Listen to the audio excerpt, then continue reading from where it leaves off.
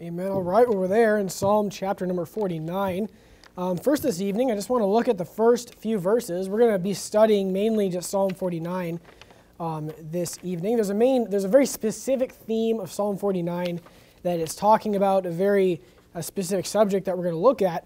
But before we dive into it and before we look into this subject, I just want to kind of look at the first few verses, because verses 1 through 4 in Psalm 49 essentially set the tone for the rest of the chapter. They kind of, here the author is kind of just setting the stage for what he's going to be talking about. He's just kind of giving a little bit of an introduction into what he's going to be talking about. And so let's start reading. In verse 1, Psalm 49 says this, "Hear this, all ye people." There's a few things I want to point out before we jump into this. And the first thing is that what we're going to be talking about is the way that the author is talking. We know that it's an extremely important subject. Notice how he says, "Hear this, all ye people. Give ear, all ye inhabitants of the world, both low and high, rich and poor together." If you have a message that you want every single person from every walk of life to listen to, it's a pretty important message. And here he spends 2 verses saying, I want everyone to hear this. I wish every inhabitant of the world, of earth, could hear this. Low, high, rich, poor together. I don't care who you are. I want everyone to hear this.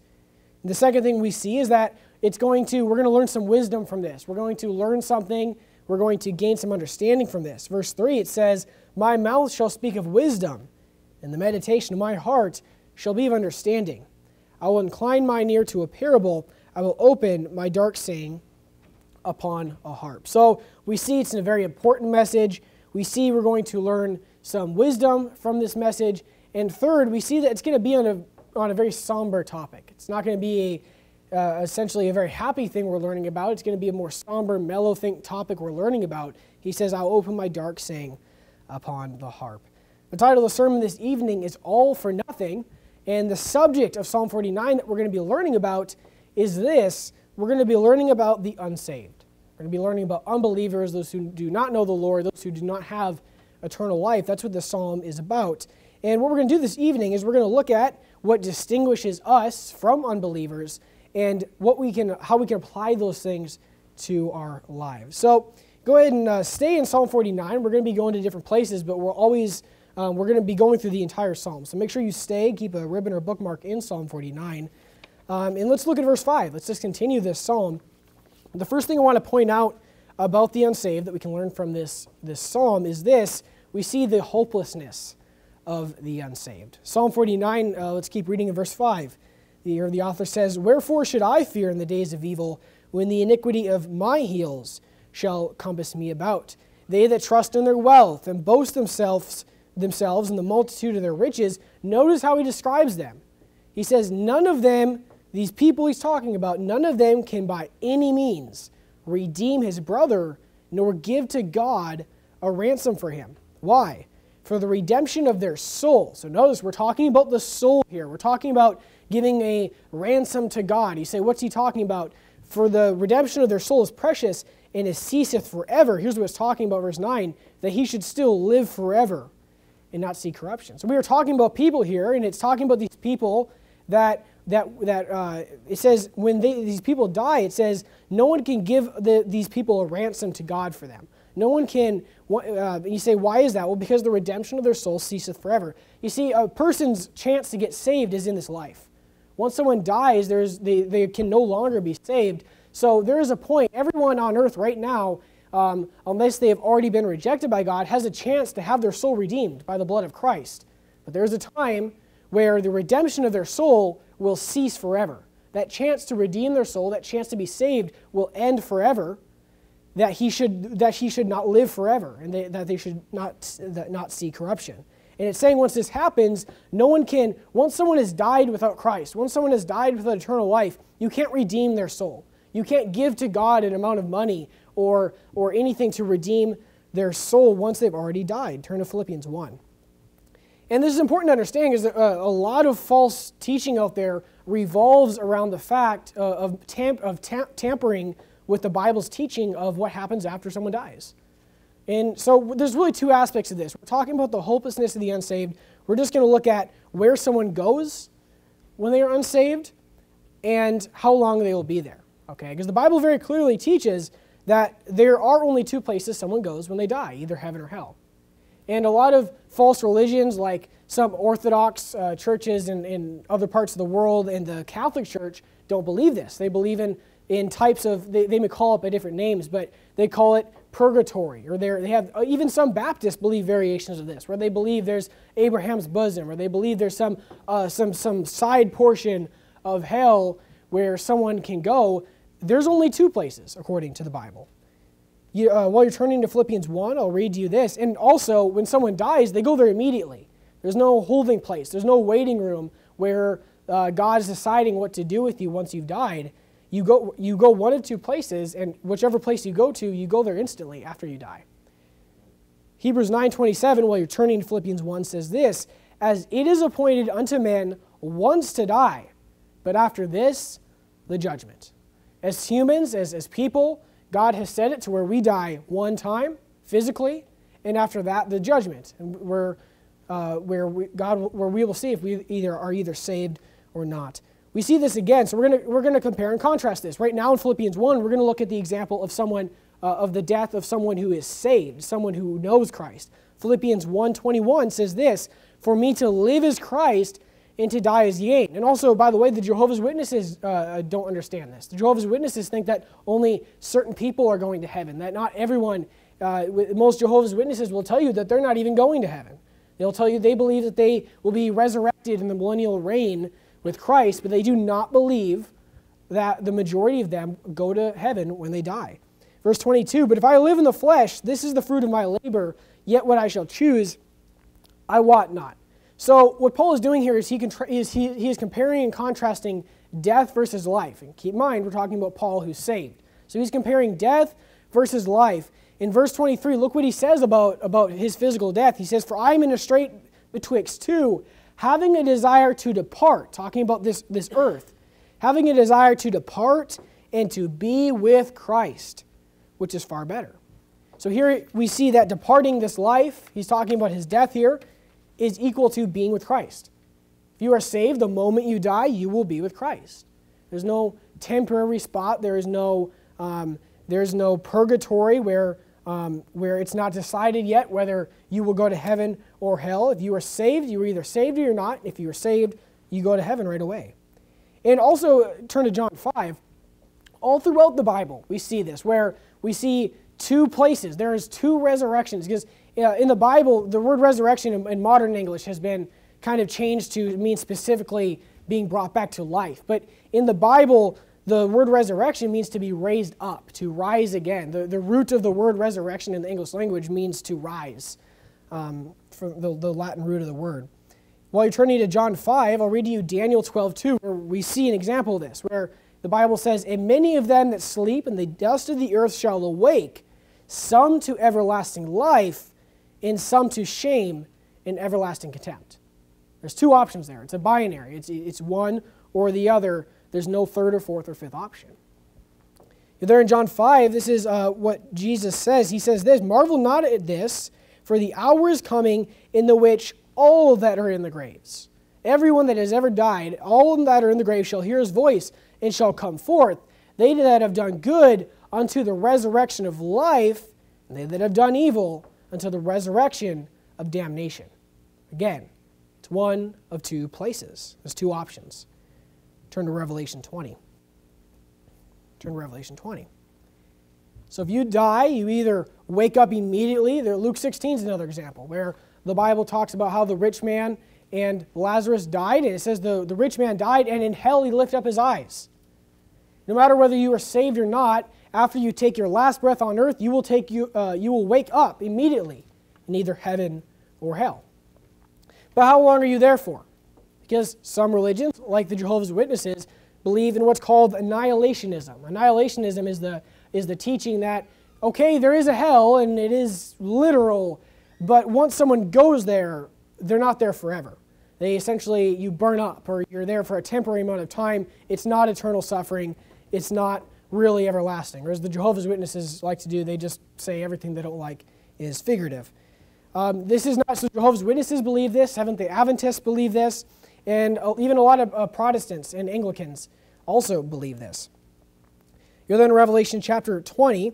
And the Jehovah's Witnesses too, though, there's some of the reason that Jehovah's Witnesses are some of the most frustrating people to talk to is because when they'll look at books like Revelation and they'll just say it's figurative, which we don't get to do. We don't get to read the Bible and take what we want, what we don't want, and just throw it away because we don't like it and say it's figurative. I had one Jehovah's Witness tell me one time, I was showing her a verse, I think on the 144,000, and she said, well, the book of Revelation is figurative. If you've talked to any Jehovah's Witnesses, you've heard the same thing. And I said, well, how do you know it's figurative? And she said, well, Revelation calls Jesus a lamb. Is Jesus a literal lamb? And I said, no, that verse it's an analogy, it's figurative. She said, so the whole book is figurative, which makes no sense because John also calls Jesus the Lamb of God. So by that definition, the Gospels are all figurative as well, and Jesus probably never even existed.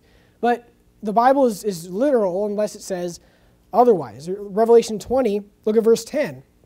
It's talking about hell here. It says, and the devil that deceived them was cast into the lake of fire and brimstone, where the beast and the false prophet are, and shall be tormented day and night forever and ever. So really 2 times in the same verse, because it mentions that the devil, this is after the millennial reign, is going to be thrown into the lake of fire, where the beast and false prophet are, and the beast and the false prophet were actually thrown into the lake of fire before the 1,000-year reign. And so here we are 1,000 years later, and they're still there. It doesn't look like they burned up. And not only that, not only are they there after 1,000 years in hell, but the Bible says they will be tormented even from this point on, day and night, forever and ever. Flip over to Revelation 14. Revelation chapter 14.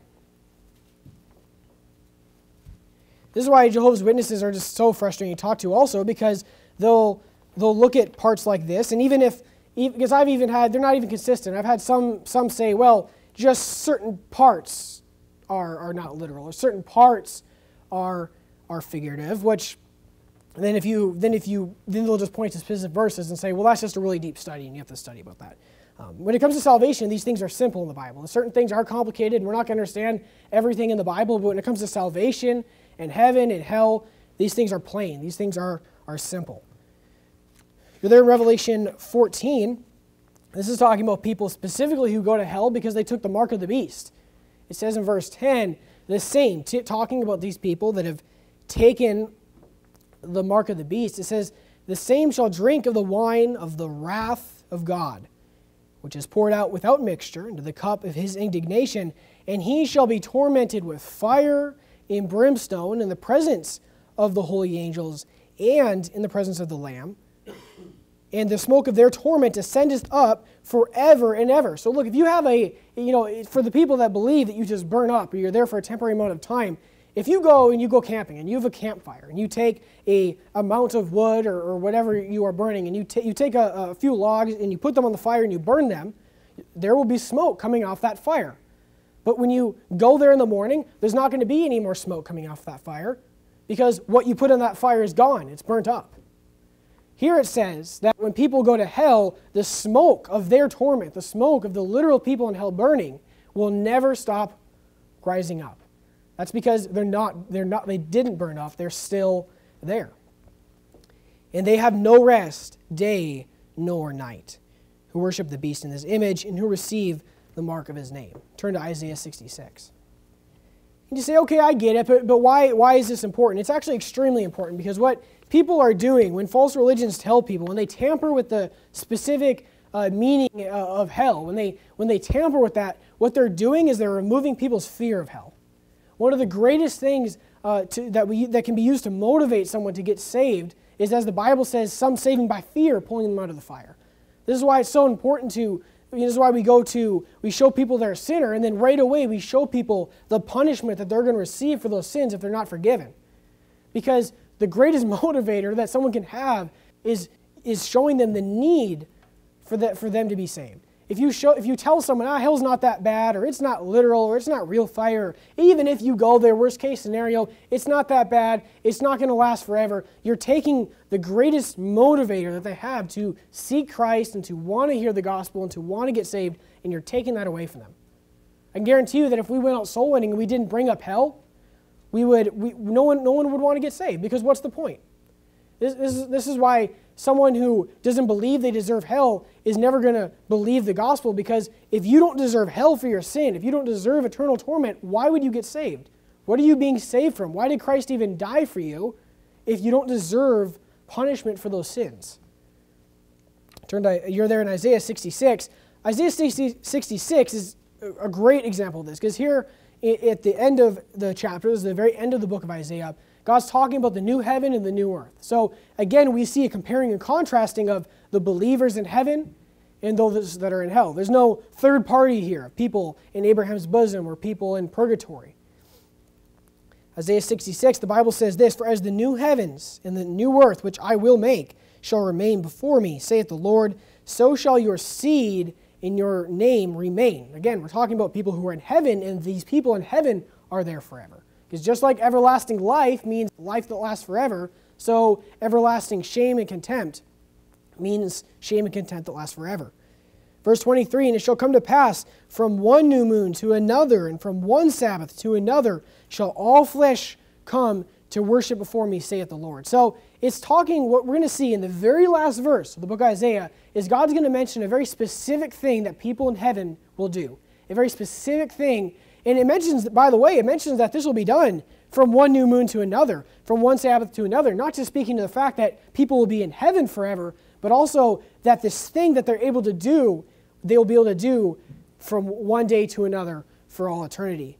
Verse 24, it's a very, very somber ending to the book of Isaiah. It says, "And they," the believers, this is you and me, "and they shall go forth and look upon the carcasses of the men that have transgressed against me." We say, well, maybe they died a long time ago. Maybe they burnt up a long time ago.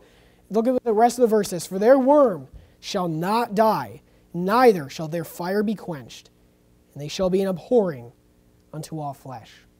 So when we're in heaven and we have everlasting life, we will be able to go and look at the people who have transgressed against God, who have rejected salvation, who have not had their sins forgiven. And it says that their worm, I don't know what this means. I don't know if this means that people in hell are being eaten by worms for all eternity. And on top of that, it says that the fire shall never be quenched.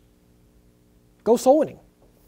Go soul winning. It's easy to forget this because, look, we're saved. We don't have to worry about this. We're saved, so we don't have to worry. We don't have to dread about something like this happen to us. We can put it out of our mind. We can read these verses and say, I'm glad that's not me, and praise God for that. But you got to realize that's most of the world. That's most of the world. That's all the people that you don't know. That's your family. That's your friends. They could die at any moment, and the moment that they die, they will wake up, and this will never end for them. So go back to Psalm 49. We see why it starts out saying it's a dark saying. It's a somber topic. So the unsaved, first thing we see is the hopelessness of the unsaved. Once someone who is not saved dies, no one can give to God a ransom for them. You can't do good works. Mormons believe in baptism for the dead. They believe that, I was reading their statement of faith, or whatever you want to call it, on the website this week, and they believe that, of course, you have to be baptized to be saved, is what they believe. So they think that if someone has died unbaptized, you can be baptized for them. Someone on earth here can be baptized in their place, and then them, while they're up in whatever eternity they believe in, they can choose whether to accept that baptism at that point. Look, there's no chance after death. Someone's chance to get saved is in this life on this earth. Baptism doesn't save you in this life or the next anyway, either way. But there is no second chance once someone dies. And then in Psalm 49, let's keep reading in verse 10. Verse 10. "For he seeth that wise men die, likewise the fool and the brutish person perish." So here, as we go on, now it's going to kind of change tones a little bit, and now we're going to be talking about just the unsaved and how it's essentially an all-for-nothing life. And there's two parts of this we see. Here we see the pursuit of temporary gain. Because look, if you're not saved, that means you don't have anything greater to live for. If you are unsaved, that means anything you do in this life lasts for this life. And so here it's talking about something that many people who are not saved pursue after and spend their life pursuing after because they have nothing else as wealth, as money. We see the pursuit of temporary gain and leave their wealth to others. It's sad. It's pitiful that if someone dies without Christ, all they had in this life, many times, all that is left over is their stuff. It's their money, many times, which isn't even worth anything. But that's what people rely on. Verse 11, their inward thought is, this is what they're thinking, that their houses shall continue forever. Because, look, isn't this true? Many times, especially people who weren't saved, they just have some desperation to be remembered. They have some desperation for people not to forget them. Look what they do in response to this. Their inward thought is that their houses shall continue forever. In their dwelling places to all generations, they call their lands after their own names. This reminds me of how, and I don't know if Absalom it was saved or not, but it mentions how, it's interesting how the Bible mentions that with Absalom, here Absalom kind of led this, he went out in the bad way. He kind of he turned against David. He was killed in trying to do what he did. And at the very end, there's this one little verse that mentions that all Absalom had on this life, that all that was left that was named after him, that all that was left that was a memory of him, was a pillar somewhere that they called Absalom's place. And that's almost, whether or not Absalom is saved or not, that reminds me of the unsaved. How unfortunately, when someone does not have anything greater to live for, all that they have to stay in their place many times is just their stuff. That's what they're relying on, is some property or some house that they can name after them, or some name on a statue. But verse 12, nevertheless, man being in honor abideth not. He is like the beasts that perish. Verse 13, this their way. It's saying them doing this is their folly, yet their posterity approve their saying. Selah. Like sheep they are laid in the grave. Again, we're talking about the unsaved. Death shall feed on them.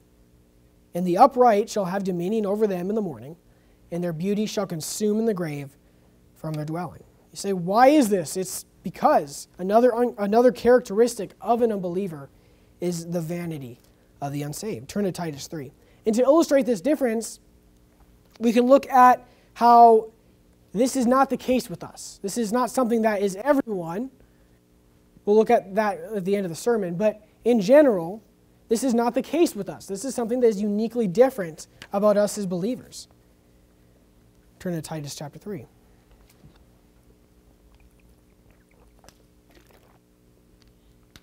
There in Titus chapter 3, here Paul is talking to Titus, who's a young preacher. He says in verse 8, this is a faithful saying, and these things I will that thou affirm constantly. So here's a clue that we're going to read something else that's very important. He tells him, hey, this is a faithful saying. This is important. I want you to affirm this constantly. I want you to always remind people of this, Titus, that they which have believed in God, so we're talking about believers here, might be careful to maintain good works. Why?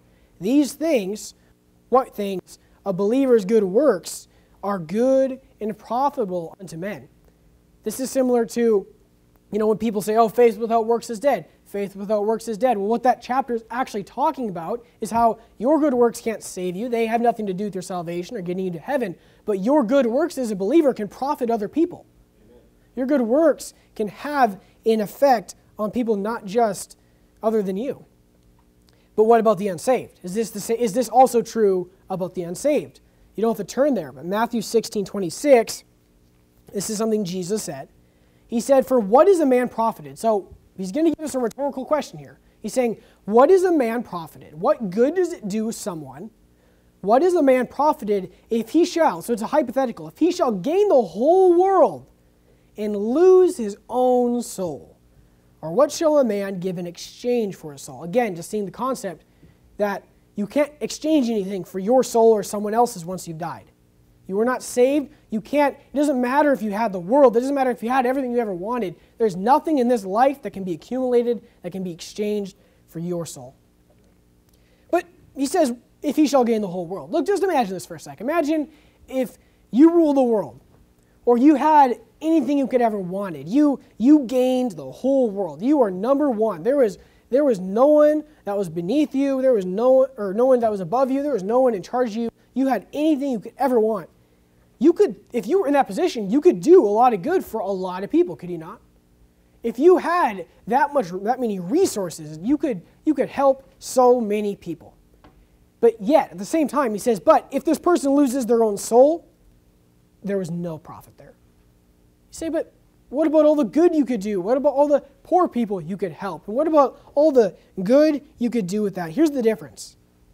a major difference between a believer and an unbeliever, another one, because of course one is obviously heaven versus hell, but another unique characteristic is both the unsaved and the saved can choose to do right, both can do good, both can put their effort in for a good cause, but the difference with you is that it has eternal profit. In these verses, what we're talking about is the scope of eternity. Compared to someone who's not saved. See, it's sad. This breaks my heart, but there's so many people out there, especially in the past, you read about who are great people, great men and women of character and integrity, who did a lot of great things. Some who did good and who did change that caused good for their children for hundreds of years. Think about the founding fathers. I think many of them are saved, but I believe most of them were probably not. I don't think there was ever a time in history where most people were saved. Even Jesus said that straight in is the gate and narrow is the way. But I think of people who did good, that caused, people like that who created a country that would provide religious freedom for the gospel to spread for hundreds of years until an immoral society destroyed it. But it doesn't matter how much good you cause. It doesn't matter if you cause good that lasts for hundreds of years on this earth.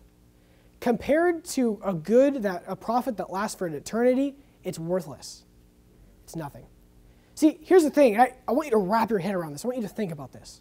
Think about someone who just lived a life of courage and valor, and who did just an infinite amount of great things for other people on this earth, who just lived a totally selfless life and who changed countless lives for hundreds and hundreds of years. Just think about someone who did that and the amount of profit that would be.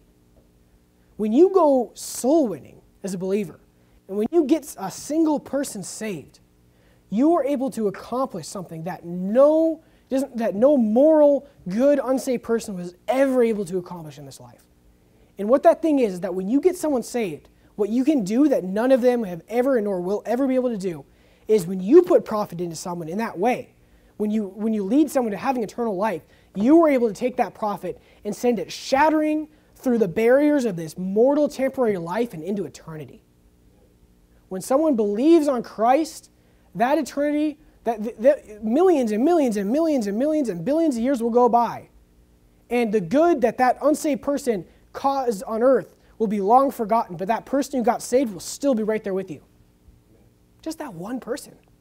Think about if you lead a life where you get more people saved than that. What if you live a life where you get hundreds of people saved, or maybe thousands of people saved? It's nothing compared to the profit. So now you see why here Jesus is saying, you know what? If someone gains the whole world and they lose their own soul, blanket statement, there's no profit there. It's a sad reality, but it's true. So look, use that. Utilize that. That's a pretty amazing ability. Every good that was ever caused, turn to John 6. John 6. Every good that was ever caused, or that it can be caused by anyone else who's not saved is nothing compared to the good that you can cause other people as a saved believer through your good works.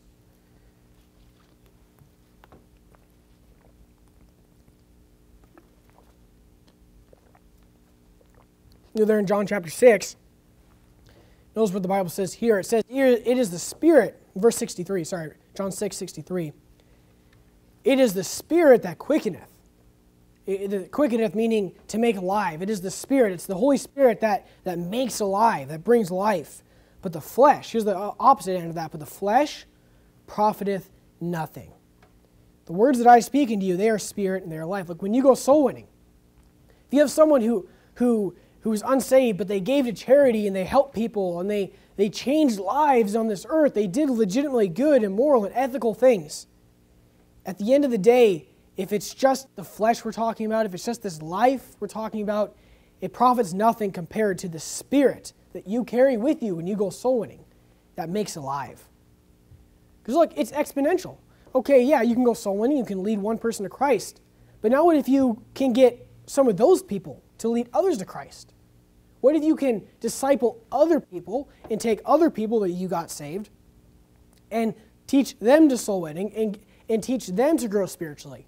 Now that profit that is already eternal the way it is just exponentially increasing. Look, that's unique. That's something you have that most people on this earth don't. Use that. Use that. When you think of the effort, and look, many believers throughout history have been martyred for the cause of Christ. But look, one thing I can say about right now, in 2023, in April of 2023, is you don't have to go die in some terrible way, or you don't have to go, in this country right now, yet, you don't have to go suffer immensely to profit other people. All you have to do is walk down the street and go soul winning. Use that. Because look, you will always have that ability. I don't care what the situation is. You will always have the ability to preach the gospel, but it's not always going to come this easy. It's easy pickings right now. Use that while we have it. Because it's a great advantage. So, when it comes to eternity, only eternal profit matters. So we're learning about the unsaved. The first thing we see from Psalm 49 is the hopelessness of the unsaved. But the second thing we see is the vanity of the unsaved. Not just are they there, if someone in their, obviously people who have not been, the majority of people who have not been rejected by God and who do not hate God can be saved, they can become saved. But in their unsaved state, they have no hope. And in their unsaved state, they are unable to have true profit in their lives. That's why you should have compassion on people like that. It's sad especially when you read about people who went to great lengths to affect other people, went to great lengths to sacrifice themselves for other people, and at the end of the day, they weren't even saved themselves. That's sad. That should motivate you to go out and get some of those people saved. So the third thing we see this evening, we see the hopelessness of the unsaved, the vanity of the unsaved. Third thing we see this evening is the encouragement about the unsaved. Because look, on the flip side of this, sometimes it can get discouraging, right? Because as a believer, the Bible says, whom the Lord loveth, he chasteneth. If you're a believer and you go, you'll never lose your salvation, but if you go turn from God and backslidden and you know what you're supposed to do as a believer, but you don't, God's going to correct you for that. God's going to chasten you for that. And sometimes it can almost get discouraging because you look at other people who are unsaved, maybe people you work with or in the world, and it seems like they can get away with anything because God's not chastening them. You see, when they die, they will pay for their sins in hell. But in this life, just looking at that, it can get confusing. And there in Psalm 49, let's look at verse 15. So here we kind of switch out of this somber tone into a more encouraging tone. Here the Bible says this, but God, so we're talking about the unsaved and all the terrible things about the unsaved, but verse 15, but God will redeem my soul from the power of the grave, for he shall receive me, Selah. Verse 16, here's some encouragement. Be not thou afraid when one is made rich, when the glory of his house is increased. For when he dieth, he shall carry nothing away. His glory shall not, here we go, descend after him. He's saying, you know what? Don't worry about people who prosper, who do wicked things and get away with it, because they're not saved like you. They don't have eternal life like you. When they die, nothing they have they can take with them. When they descend down to hell, they can't take any of that with them. Verse 18, for though while he lived he blessed his soul, and men will praise thee when thou doest well to thyself. That's true. Verse 19, he shall go to the generation of his fathers, they shall never see light. We will be living in heaven in the light of Christ. The Bible says there'll be no sun there because the light of Christ will lighten it. These people will never see light. They'll never know what that's like. So this should switch some misunderstanding or some frustration into compassion for these people. The unsaved are people we should be having compassion on instead of envying or being discouraged by. Verse 20, man that is in honor and understandeth not is like the beasts that perish. Turn to Psalm 73. Psalm 73. So here's the point of this encouragement here that this ends with. It's saying, the unsaved are hopeless. They have no purpose. They're living a life that is all for nothing. But that's not you. That's not you. And there in Psalm 73, I love this chapter because it really shows one reason, I think perhaps the strongest reason that we know the Bible is not written by man is how well the Bible captures human nature. Because if the Bible was written by men and it was just some guy that decided to write it, like the Book of Mormon or like the Quran, if the Bible was just written by man, it wouldn't focus so much on the sin of man. It wouldn't focus so much on our sinful nature. It wouldn't focus so much on our mistakes. But yet that's what the Bible does. And here in Psalm 73 was written by Asaph. So Asaph lived during the reign of David, and his job was, he was a Levite, and he was one of the singers in the house of God. There were certain people who their job was to sing praises to God, essentially a choir for the tabernacle, for the temple. And that's what his job was. He wrote a lot of psalms through the inspiration of the Holy Ghost. But here we're going to see in Psalm 73, he kind of learns a lesson here. And we're kind of walking through his mind and through his thought process as he learns. It opens up with a misunderstanding he had. And then we see when he understood where he was wrong, and he explains that. So verse 3, here's his misunderstanding of Asaph. For I was envious at the foolish when I saw the prosperity of the wicked. Because look, this isn't just on a small scale, but this can be also on a large scale with wicked people, evil people, reprobates who are ruling this world and who are destroying our world and destroying our nation from the top level. Here he says, I was envious at the foolish. Why? Because he saw the prosperity of the wicked. Verse 4, for there are no bands in their death, but their strength is firm. They are not in trouble as other men, neither are they plagued like other men. Because look, people who are unsaved, and especially wicked people, evil people, they may suffer the default consequences of sin in this life. But God's not particularly punishing them in this life. He's not chastening them. He does that with us because we're saved, but he does not do that on the same scale with people who are not saved. They're not in trouble as other men. They're not plagued like other men. Verse 6, therefore, he's saying because of this, because they just kind of get away with everything, he says, therefore pride compassed them about as with a chain. Violence covereth them as a garment. He's saying, you know what? They're just getting away with everything. Verse 12, behold, these are the ungodly who prosper in the world. Because look, the people in this world who prosper the most, who have the most money, who are in the highest positions of power, they're typically not saved believers. They're typically bad people or wicked people, or at the best, just unsaved people. Behold, these are the ungodly who prosper in the world. They increase in riches. Verse 13, and here's where it just captures human nature so well. Verse 13, here Asaph kind of throws his hands up and he says, verily I have cleansed my heart in vain and washed my hands in innocency. For all the day long I have been plagued and chastened every morning. He's saying, you know what? I get punished for my sin. I try to turn from God even in the smallest way, and God smacks me down. He punishes me. He says, was it all just in vain? Was it all just for nothing? Verse 15, if I say I will speak thus, behold, I should offend against the generation of thy children. When I thought to know this, it was too painful for me. So here he's just kind of lamenting and saying, you know, what's even the point? I get chastened, I get corrected because I follow the Lord. But what about these people? They just get away with everything. And then in verse 17, we see a realization that hits him. We see something that dawns upon him. Verse 17, he says, until. He said, this is how I thought. This is how I was thinking. Until I went into the sanctuary of God, then understood I their end. Verse 18, surely thou didst set them in slippery places. Thou castest them into destruction. How are they brought into desolation as in a moment?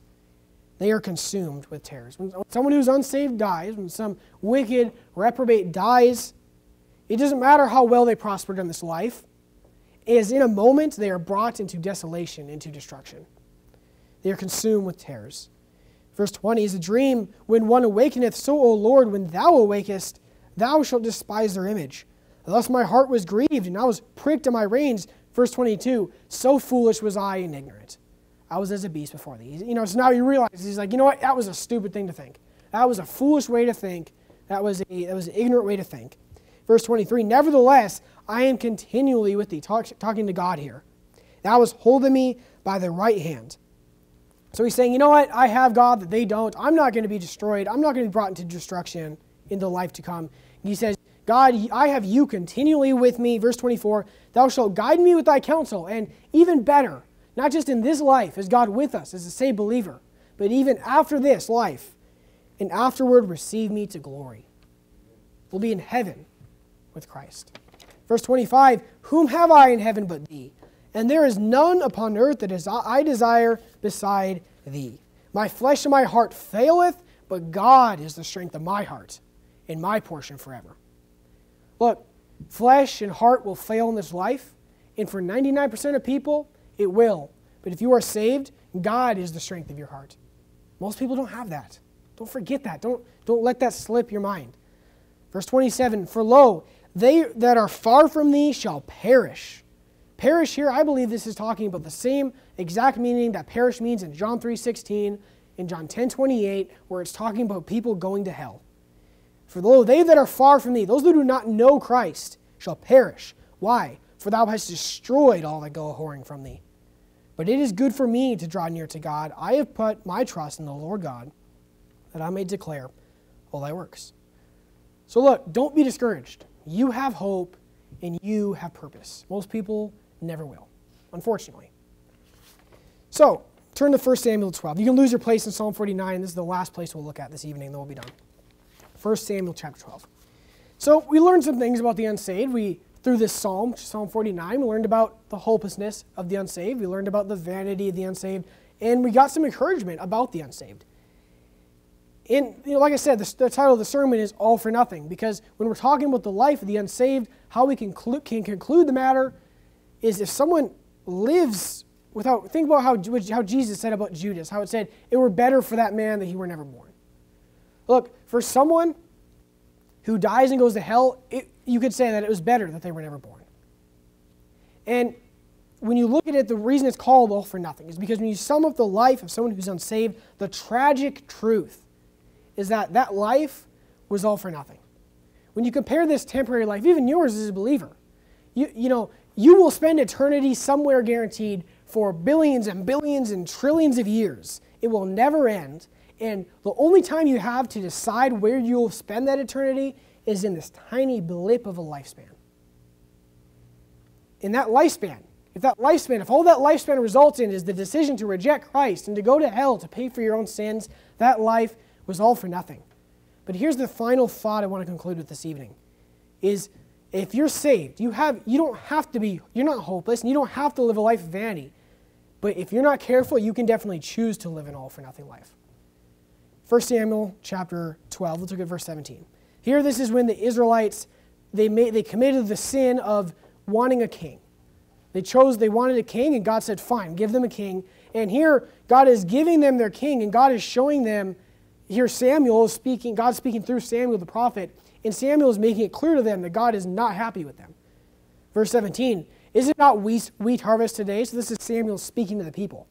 I will call upon the Lord, and he shall send thunder and rain, that ye may perceive that your wickedness is great, which ye have done in the sight of the Lord in asking you a king. So Samuel called on the Lord, and the Lord sent thunder and rain that day, and all the people greatly feared the Lord and Samuel. And all the people said unto Samuel, pray for thy servants unto the Lord thy God, that we die not. For we have added, so they see their fault here. It's too late, but they see their fault. For we have added unto all of our sins this evil to ask us a king. Verse 20, and Samuel said unto the people, fear not. Ye have done all this wickedness, yet turn not aside from following the Lord, but serve the Lord with all your hearts. I want you to follow what he's saying to them here. He's saying, you're right. I mean, just picture it. He's speaking to all the people of Israel. It's thundering. It's raining. They're probably not inside. And he's speaking to them. He's saying, you know what? You're right. You have sinned. That's what this thunder and rain, this storm that we're literally in right now, that's what this is for. He said, however, let me just leave you with this. He says, you have done this wickedness. That is true. However, don't turn aside from following the Lord. And you say, why not? Why not? Why would he tell them this? Why not turn aside from the Lord? Here's why. And turn ye not aside, verse 21, here's why. For then, if you turn aside, for then should ye go after vain things, which cannot profit nor deliver, for they are vain. Verse 22, for the Lord will not forsake his people for his great name's sake, because it hath pleased the Lord to make you his people. Look, we can apply this to us. If you are saved, it has pleased God to make you his people. If you are a child of God, it's pleased God to make you his child. It has pleased God to save you. God wanted you to be saved, and you have been saved. You are God's people. However, just like with the Israelites, just because you are, at this time, they were God's people, just because you have that status, does not mean that you cannot choose to go after the same vain things that the unbelievers do, which cannot profit or deliver them. It's similar to how when God, when in the book of Judges, when they would go after the gods of the false, they'd go after the false gods of the nations that they were supposed to destroy, God would say to them, why would you go after these gods? These gods weren't able to deliver them. These false gods weren't able to save the people that you destroyed. So why would you go after them? And sometimes I think that's probably how God looks at us. When we go after sin, or if we go after things, God's saying, you know, the things you're pursuing, they weren't able to deliver the world from those things. Why would you pursue them? The world didn't get anywhere from drinking alcohol. The world didn't get anywhere from filling your mind with media and the filth and TV or whatever it is. The world didn't get anywhere from doing this sin. The world didn't get anywhere from doing drugs. The world didn't get anywhere from doing whatever it is. Why would you do it? They didn't profit them at all. They're vain, so why would you? And here's what I want to end with this evening. Look, someone who's unsaved, if in their unsaved state, assuming they do not get saved, assuming they do not believe in Christ, they are unable to have hope. They are unable to have a profitable life. Someone who's unsaved, even just the good guy you meet out soul winning, you know, the guy who just seems like just a real nice person, but I just don't have time now. That person, doesn't matter how hard he tries to do good, doesn't matter how nice of a life he lives, at the end of the day, his life will be all for nothing. And he can't change that if he stays unsaved. But although the unsaved person cannot enjoy the benefits of a saved believer, it doesn't go both ways. Because if you're saved, you can still choose to go after the vanity that the unsaved person is going after. So this evening is a final reminder. Look, the vain things of this world, the sin and the filth, and the Bible says all that is in the world is enmity against God. Those things aren't profiting the world. So as saved believers, let's take advantage of the advantages that we have to live a profitable life, to live a life that pleases God and affects eternity for other people. And let's not go after the same all-for-nothing life that the world is pursuing. Let's bow our heads and have a word of prayer.